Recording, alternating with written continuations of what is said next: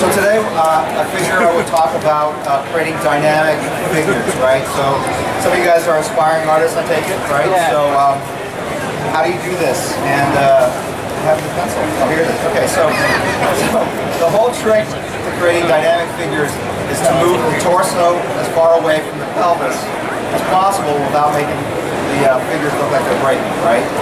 So if someone's standing, okay. So that's a torso and that's a pelvis. Right. There you have it. There you go. And so they're right on top of one another. The figure is static. It's just standing like you or I am sitting. But as they start moving apart, that's when characters start falling off balance. Okay, so the torso has two slots for the arm. Actually, if you take your toys apart, you'll see the same thing. So there's a head slot, an arm slot, another arm slot over there, and then your rib cage, right? So if you can just do it like that, okay, so that you have this kind of shape, which is the torso. The pelvis, well, it's more like a shape of V, I guess. You got your holes there for your legs, and your hip bone right here, right? So, right? So all you do is, if you're drawing, just connect the torso to the pelvis. Drop a belly button in there. Drop that in. There, boom. You got half the figure done. How easy was that? That was simple, Tim. Yes. And then out of here, you just, you show us more. Well, you put your arms in here, right? Just like that. Super easy. Okay. I can obviously do that the same way you are. And then the legs are like elongated footballs. You guys all have seen footballs, right? So just draw the elongated football. This guy you might have for sure. Yeah, and so then you put like a little softball there for the knees. I'm using the wrong reference. People are like, what is a softball? It's a sport played with it. It's like baseball. It's that other sport. And then it's a funny looking ham-shaped thing that's a calf. And so you just drop that down, right? Then you have your cylinder, and then you have your head. And if you want to make it look grim, you just bring the chin down like this because everyone knows that's the universal side. I'm a badass, right? So, boom, look, badass for you, right? If you're doing the hands, think of the hands like the Pentagon, right? The military building on the East Coast, right, where all the defense. Outside of Washington D.C. Yeah, right. So seat of power. Draw a little pentagon there, a little pentagon, right? And then out of the pentagons come the little fingers, like little frankfurters, right? Wait, what? Really? Right. So it's hot dogs and pentagons? And then to get people excited at Comic-Con, you just put little horns on them, okay? And you got Batman, right? So, okay, so that's your static figure, right? Very simple. All right. Now I'm going to make it more dynamic. And so how do we do that? Okay. We take the pelvis, right here, the center of mass. Mass is the content, I guess. And the center of the pelvis is here, and they're lined up one on top of each other, right? So as we stretch and move those apart, okay, it starts forcing the figure into kind of different dynamic poses. So again, we'll draw the torso. Now the torso is fairly rigid, so no matter what pose you have, you're always going to draw this kind of funny shape there. And that could be your guide. And I'll even draw through so you can see the other hole, right? Right, and then we put the pelvis here.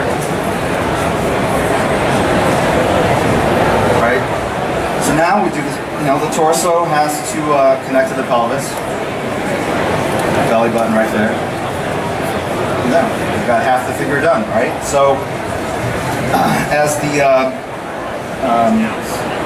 this character, let's say, is flying, let's say he's punching, right? So we'll take that arm and cross it across the body there. He can do both at the same time. Right. Fly and punch. And you want to do, what's it called? Contra posto? Not pasta. Contra posto? I don't know. It's something I learned in art school, but it's a fancy word. The Latin, we can't share what it means. It's contra posto. Is it? Yeah, I think so. All right. And it just means that when you're running, this arm goes out and your left leg goes forward. You don't want to be running like this. Exactly. Right? Yeah. Okay. So So if this arm is going forward, that means the right thigh has to be going forward like that. Okay, and so then this arm would go back, or this thigh would go back. We'll bend this leg here. Right. And now since that arm is in perspective, it's kind of hidden, we just kind of show it kind of behind. All important tilt of the chin down. Oh, okay. That's right. So now, so by putting some air underneath the cape, it makes it look like he's moving, right? So the center of mass is here for the torso. The center of mass for the pelvis is down here. You can see that, right? They're starting to move apart. So if you actually like pull out art like Jack Kirby and do this diagram on top of his art, he really pulls like he would draw Captain America punching or Superman and Darkseid, sorry. Yeah, right. Scratch that. Edit that Captain America reference out. So the torso will be way over here, the pelvis will be way over here. So when I draw, I really try to think about where those two dots are in relationship to one another, and the fact that they always have to be connected. So even this though, it's kind of dynamic, but it's still lacking something. And that's because it's all happening in one plane, right? By that I mean, if I were to create a plane like this, right? That looks more like a building than a plane. It is a plane, trust me. Right? So this guy's living in this space, right? Inside this kind of narrowly defined box. The trick to drawing, convincingly, I think, is to convert the 2D drawings into the illusion of something that's 3D. And the way you do that is by breaking the plane, right? The 3 planes, you guys all knew this in math, right? Anyone? No. Yes. Who's got it? X, Y, Z. Raise your hand. Who's got an axis? X, Y, Z, that's right. So you have the X-axis, you have the Y-axis, and the Z-axis goes back into space, right? I think so, right? Really? So, yeah, so this is the important axis, the Z-axis. So on something like this, I would say, I can kind of imagine this in my head now as a vector kind of drawing. And it's very one-dimensional. He's always like this. And what I would want to do is start bending things like this and this. That way I'm in the X, Y, and Z axes, right? Yes. So when you do that, and so when you start doing that, that's when things start getting really kind of dynamic. So, for example, if you're doing a hand, okay, here's a hand. It looks like kind of a VW bug. And Are you saying ham? No, hand. Hand. Oh, okay. Right, so you can do a hand that looks like this.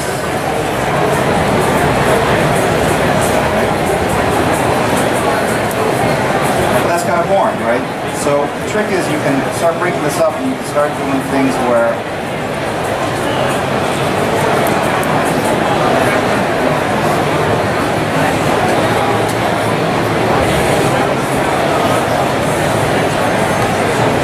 like he's going to throw like a splitter or something like that, baseball reference. But so you want to like start breaking things up. And so when you have Batman sort of punching, you can do something where not only is he punching straight like this, but he's actually punching a little with the bent elbow. Yes. Exactly. And you do that by foreshortening, and by foreshortening I just mean you just make it look shorter, and it creates the optical illusion that it's going back into space. Which would be the Z-axis, right? That would be the Z-axis, correct, Ian? Yes, Yeah. we're learning. See? Look at this. Getting smarter. Right. Alright, wow, I should pay attention to math. I know. And then the other arm, we're going to go with, for every action there's a reaction, right? You guys all studied that in physics. Equal or opposite reaction for every... No, every action has a opposing Equal and opposite reaction. Right there. So if you're going to throw a lot of force this way, something has to go back this way to compensate. So that would be the other arm. Right? First law of thermodynamics. It is the first law of thermodynamics. Yeah, I didn't want to show off. Yeah. So anyway. He knew that. Anyone know Avogadro's number? Anyone? All right. So this arm is back here like that, and now again I am gonna pop it back so it's right? So this thing is going back into that z-axis there, right? And the same thing with this joint. It's going into the paper, right?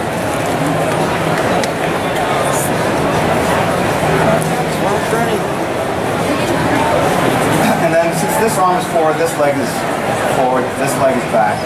And then you want to have him punch somebody, so let's say you have a head over here. So this arm is falling. Okay.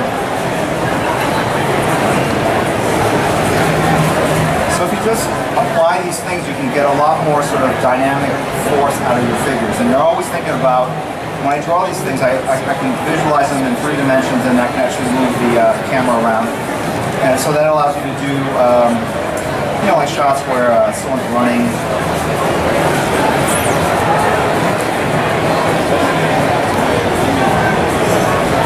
Okay, so it's...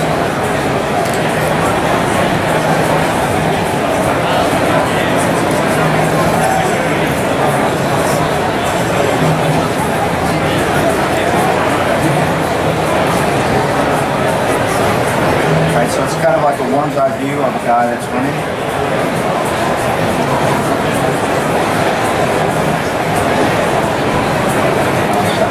Right, so this is the ground. This is the guy that's running. This is back, I should say.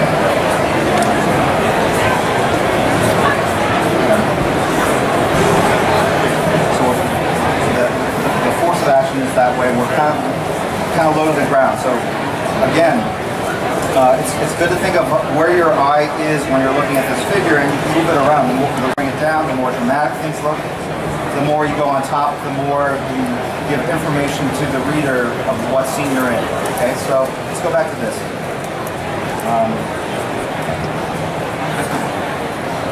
Okay.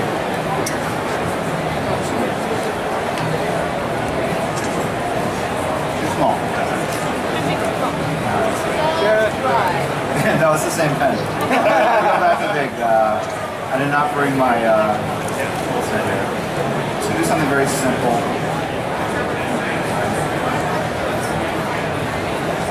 And because it's a larger tool, it's hard to draw detail, right? So what I'm actually just drawing is the shadow of things rather than the things themselves, right? So when we draw hair, I know I'm jumping around, but if you're drawing hair, or yeah, when you're drawing hair on somebody, you don't want to draw every single hair because it takes a long time. That's not good. But also, it doesn't look real. It looks really flat and like bad toupee or something. I don't know. So it looks bad. So what you really want to do is draw the shadow of clumps of hair, right? So when we draw a hair, I'm thinking about the clumps, these kind of tufts of hair that are about almost like leaves. And so these are the shadows of these sort of tufts on top of one another. Illusion of hair. Right. And so even with the nose, I'm not really drawing the nose, I'm drawing, well, kind of part of the nose, I'm drawing a nostril and then the other nostril, and I'm drawing the shadow of the nostril against the upper lip, right? And then the shadow is in this divot here that's on the upper lip. And the shadow of that lip on the chin, and the shadow of that jaw on the neck. So there's a lot that can be accomplished with just drawing shadows. Those are shadows of the teeth, they're not the teeth. So, anyway, alright, so let's go back to this.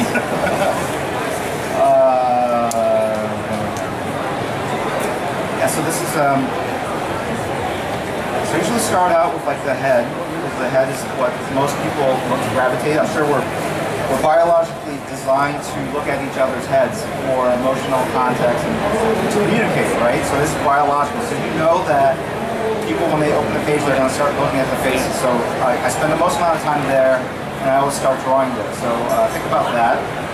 Another thing that's important about the head is that it dictates the proportions of the figure. Once you figure out how large the head is, it determines how long the arms are and the body, because everything's kind of based on that. So already you can look and say, wow, that head is much too large for the underdrawing I did for the body. So I'm just going to blow up the, well, if I were working at home, I would just erase the head and start over. But here I'm just going to blow up the rest of the body so it matches up.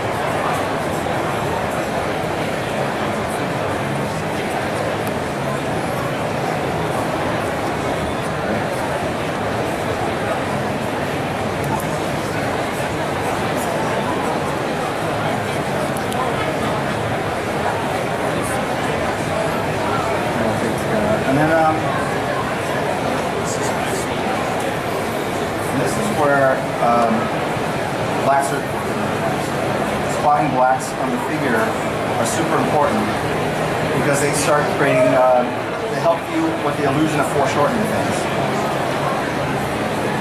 So if you look at this forearm, first of all, putting that line there immediately starts creating perspective, right? So now we know that it's kind of going into space. And then to make it even more, by going like this,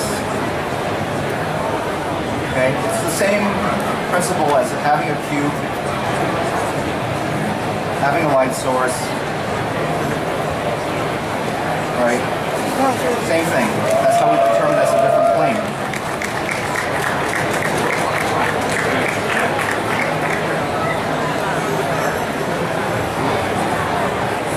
Great thing about capes is that it covers up a lot of anatomy, so there's a lot of saving time. I'm convinced this is why characters had capes in the past. All the books shipped on time. All the characters had capes. Characters stopped having capes. Books start shipping late. I think there's not. You're on to something. I think you've uncovered the mystery. Yes. Anyway, so next about the DC, every character, Aquaman's got a cape. Capes, cape money. Yeah, the newest 52. Cape World.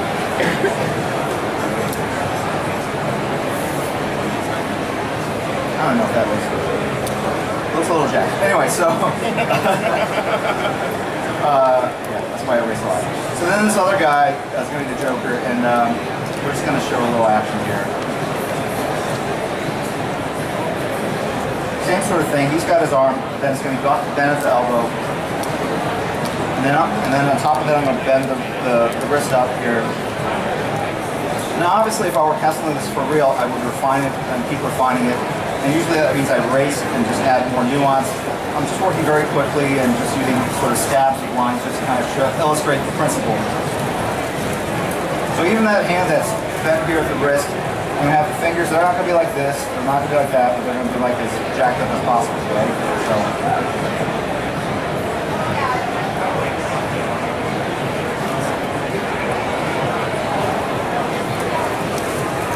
right, so those are the little things that you keep introducing here and there, and things just look more dynamic, I guess. You bring that in here, and then he's got his own version of the cape, right? He's got the, what are they called? Tails. Yes, that's it. As he points out. That's right. Yeah. Oh my goodness. And why do you think they incorporated that? Less drawing of the legs. Yes. Cheaters. You know, as a side, I did some very quick things with the clothes. A lot of people ask me, like, how do you draw clothes? It's pretty simple. Okay, if you have windows at home, you can draw clothes, right? If you have a window, look at the window. In front of the window is a thing called a drape. A drape. I have blinds. You have blinds in your hose. So now I can't draw clothes. It goes like this, yeah, it goes like this. And then you have your road, right? There's the window. Right? So what do you see when you look at this? Well, the folds go like this, right? And that is because the clothes or the material, it all hangs from the highest point.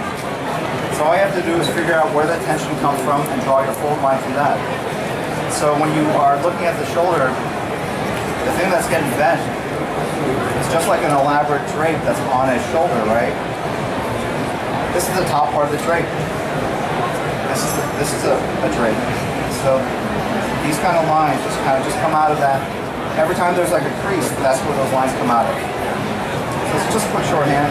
And if you want to get super fancy, just put an S here. Right? Super fancy, right? There we go. Why? Huh? Why? Well, because the S is fancy? no, because when things get bunched up, right? Oh, so, okay. like if you're drawing pants, for example, right? They come down, but they will hit your shoe, and when they hit the shoe, they fold up. So they come down like this, and boom, they hit.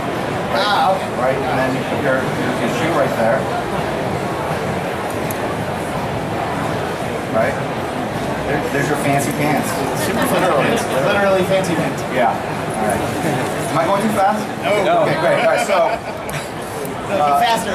So now we've got this other arm, and I got to figure out what to do with this wrist. I'm going to hide most of it, I think, to put it into that Z plane that we're all so loving, right?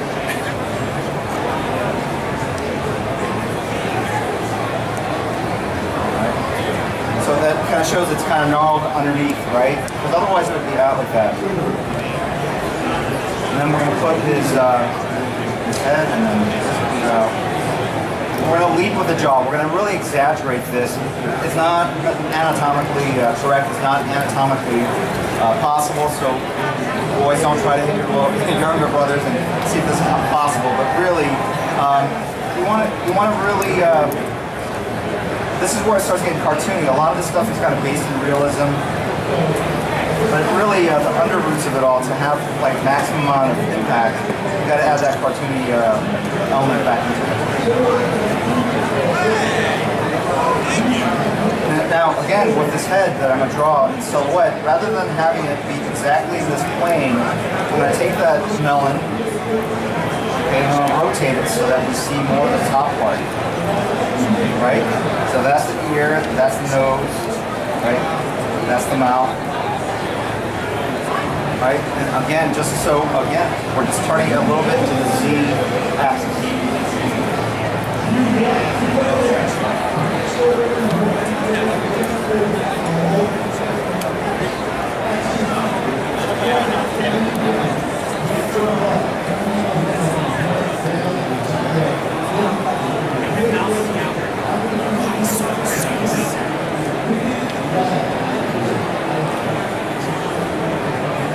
So even with the nose, I didn't draw the nose, I just drew the shadow of the bottom of the nose, right?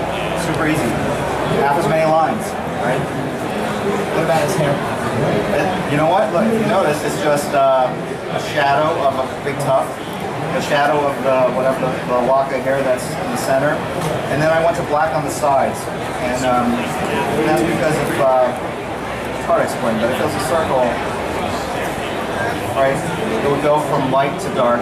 And so I'm doing the same thing with the hair. I'm abstracting it. I'm going to say the light's on top, and then as it gets closer to the sideburns in the ear, it gets darker, just like that.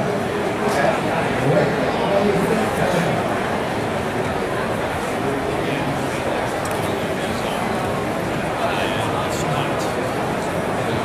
And then you got to sell the action. How do you sell the action? You bring in your special effects. You bring in all your I don't know, you build elaborate sets, so boom, it's got blood coming out. Okay, so this arm is jacked. Don't look at this. Do not look at this arm, alright? He elbowed him. Yeah. It makes more sense. He elbowed him. Anyway, so there's his belt. His leg is here. And yeah.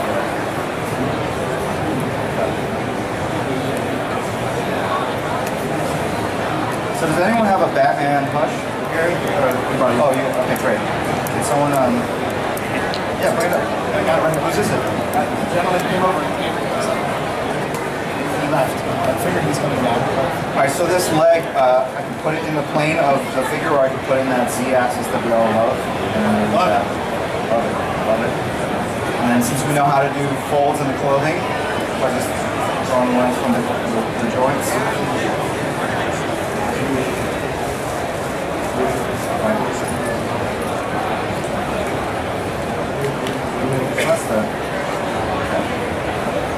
Since the area of focus will be here and here, you can actually start dropping in shadows to make people not look in other parts, right? So look here, don't look here. So I'm going to go in here and take this to black. The utility belt's yellow, so I'm just going to make it a graphic element. This leg that's coming out, it's right there. This is Mobius.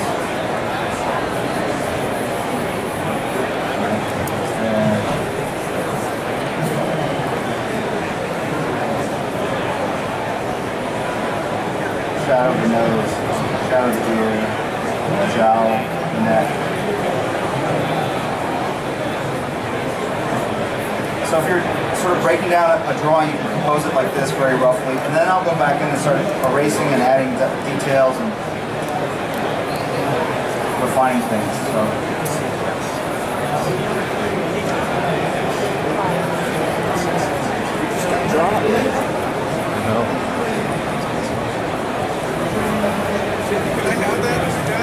I'm going to figure out a way to do away with it.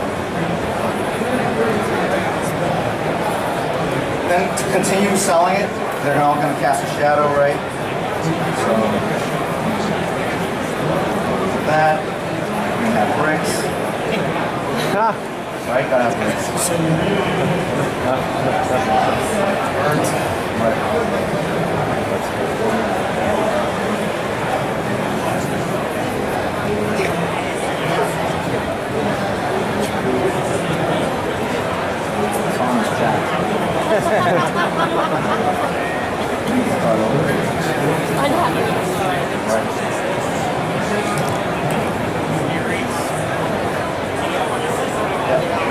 Oh, sweet. Oh, sweet. All right.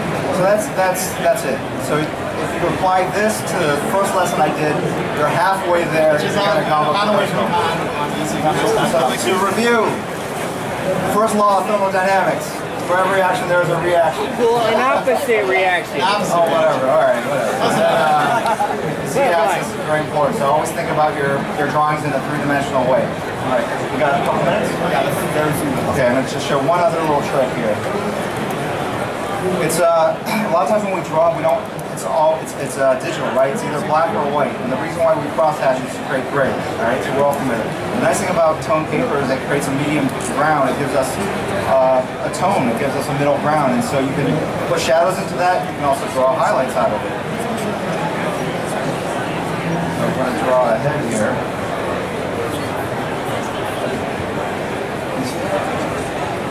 Oh, it's enlarged, right? Look at the bottom. Oh, right.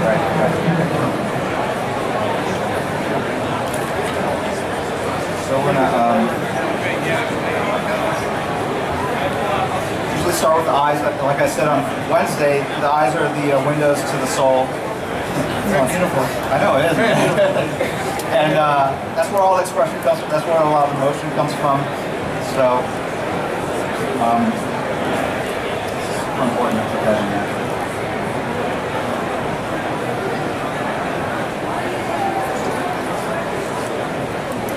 And a lot of times I'm drawing things where I'm drawing the shadow of things.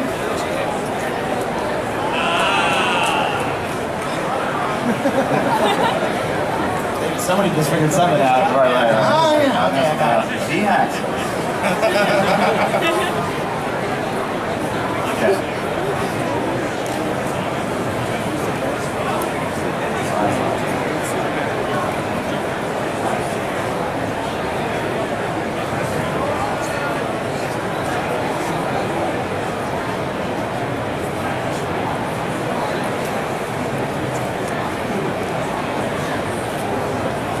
Now the thing is, this is a sort of a rough Batman, and so I've got the lines down.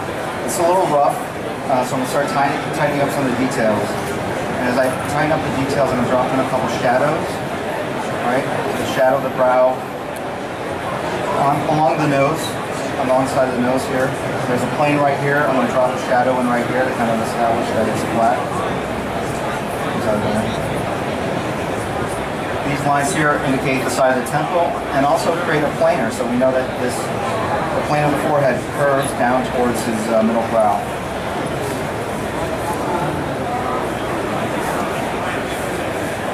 Nose cast a shadow. This is the jowl line right here, so that there's a shadow that's created right here. A lot of times,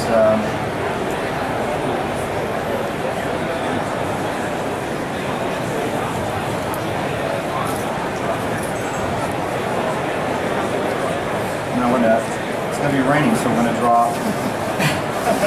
As you notice, I didn't draw the top part of the head, and it's because, like a sphere, you can draw a sphere like that, or you can draw a sphere like that. Okay.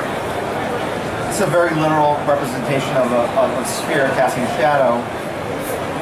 This is getting a little more poetic. Right? It's so bright up there that you don't necessarily line, but you still complete it in your mind. So a lot of times you don't have to finish the rest of the line. So if you look at his nose, it's just a shadow. I didn't draw the top part of the nose. Okay? A lot of times things actually feel more three-dimensional that way. Same thing here. Rain coming off. And then the rain also would come off at the apexes of forms, right?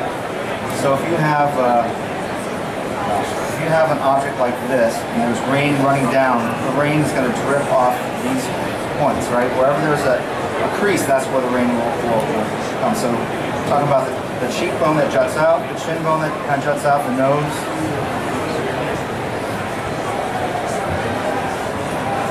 Okay.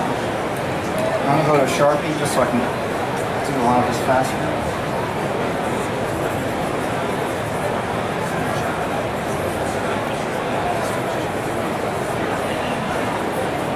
This shadow here is an entire head on his body. Shadow of the ear.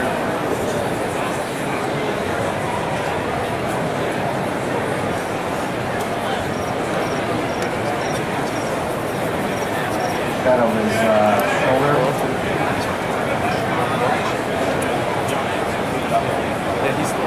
Okay, sorry.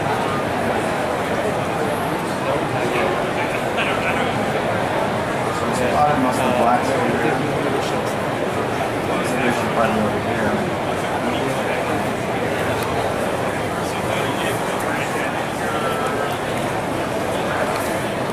Now I'm going to take the white out, and I'm going to put the things that are white, like his eyes. Okay. And then I'm going to take this other marker and start creating some gradients, some grays, right? So.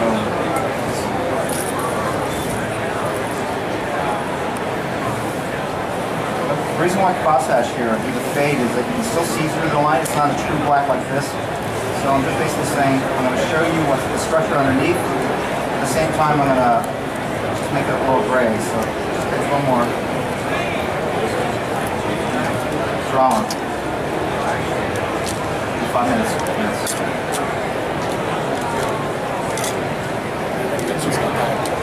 Oh, okay. Looks like it's like not again. I think you just took a knee. Now think about cross-hatching, it can be a little addictive, right? So you lay down one tone, you go like, well, you know, I actually want to start building off of it. So you can start going darker, by going against the gradient. See how that actually makes something that's a little darker. So you keep going back and forth until you start getting exactly the values you want. And so it's almost like a tonal drawing when you're using charcoal.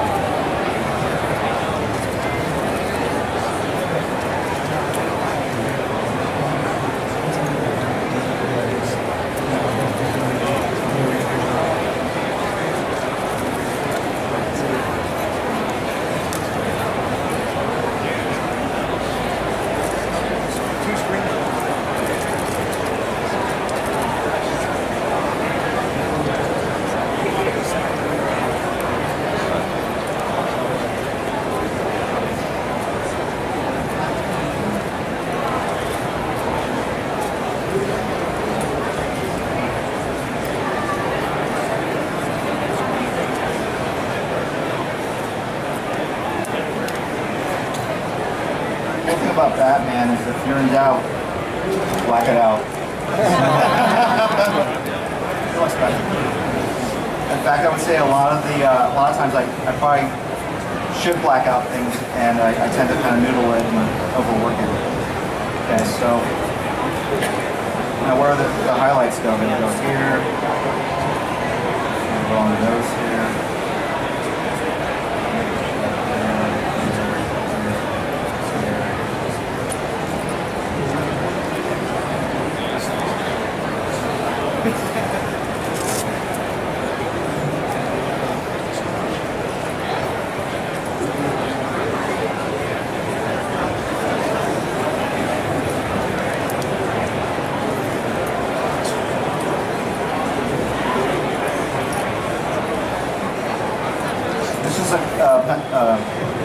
Say Pentel Jumbo Correction Pen.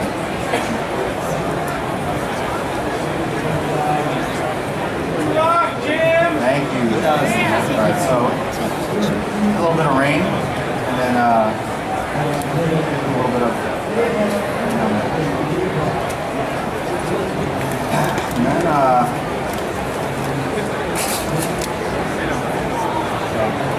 you can do this, you can pull it there, and hopefully this is how we ruin that.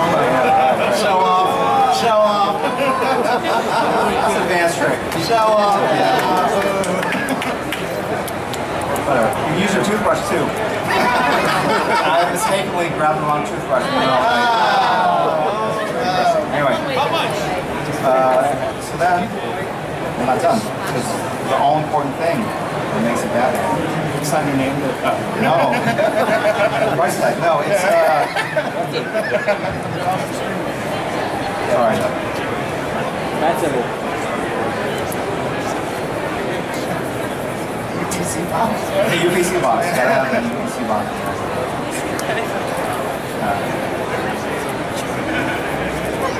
That's Bless you.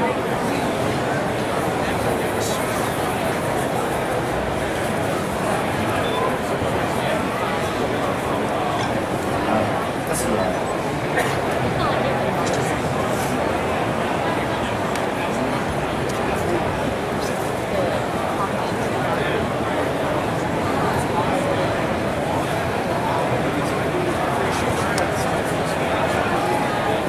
And then, yeah, still rough. A lot of times I'll go in and do this kind of thing, just pull it out. Oh, that was bad.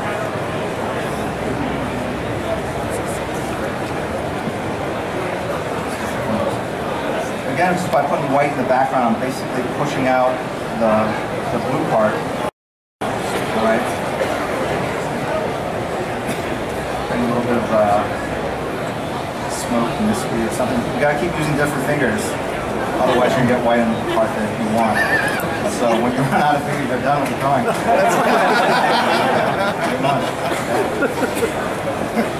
All right, let it dry for a second, then I'm gonna put the black back over the white. But you get the idea. I did it very quickly, but you can apply these same kind of little techniques and create your own You drawing. can draw that. Yay.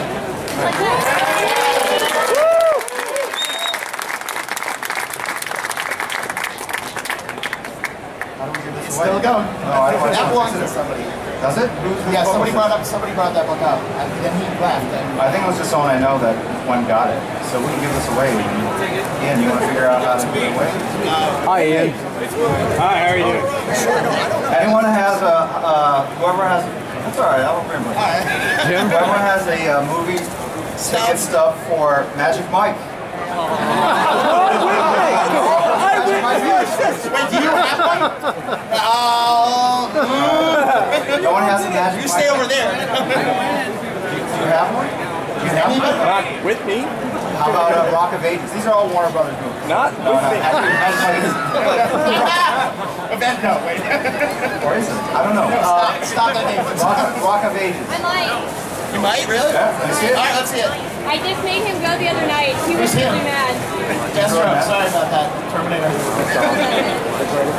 All right. No. Yes. No.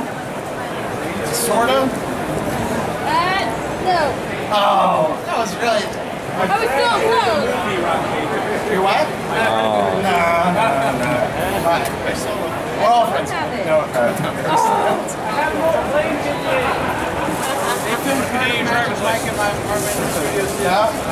don't know what you're saying, and I don't want to know.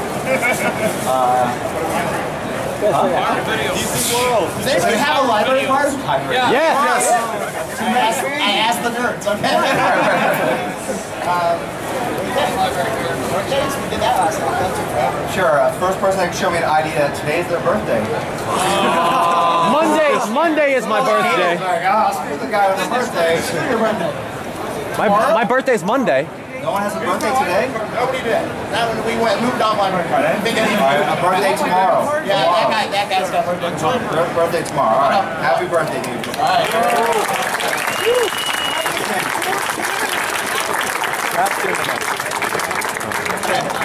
We'll find out. All right, Christopher Matthew Williams, or Matthew Christopher Williams. Christopher Matthews. Sure, Christopher. He's a male, by the way. Part of the 14th, that's good? Yeah. Okay. Stay together. I just gotta get